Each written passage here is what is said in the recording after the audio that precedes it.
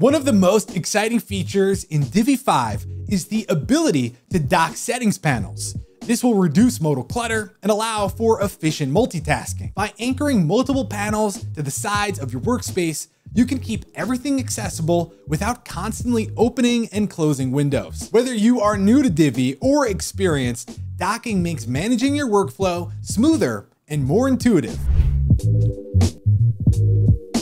Panels like the Page Settings panel, Layers panel, Help panel, and more can be docked. When you open one of these panels, you can decide where it goes on your screen. Click and drag the panel to either side of your workspace.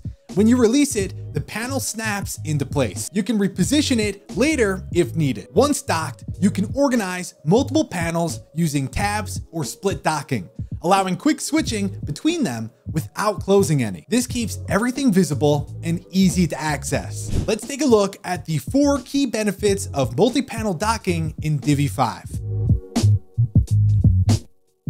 Divi 5 lets you tailor your builder to your design process, keeping frequently used panels in view for fast adjustments.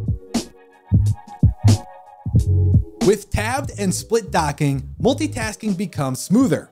You can easily switch between docked panels without interrupting your workflow.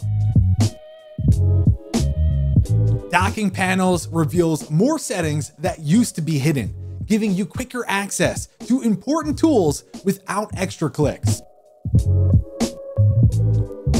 You can also customize the color scheme of your workspace with light or dark modes, making it more comfortable to use. And you could even throw in a custom color. And there you go. Try out the docking feature by downloading the Divi 5 public alpha and start organizing your workspace today. If you find any bugs while using Divi 5, please report them through our support chat in the help tab of your members area. Your feedback helps us improve Divi 5. You can find links to more Divi 5 resources in the description below. Be sure to share your thoughts on the Divi 5 public alpha in the comments. Thanks for watching, and we'll see you in the next one.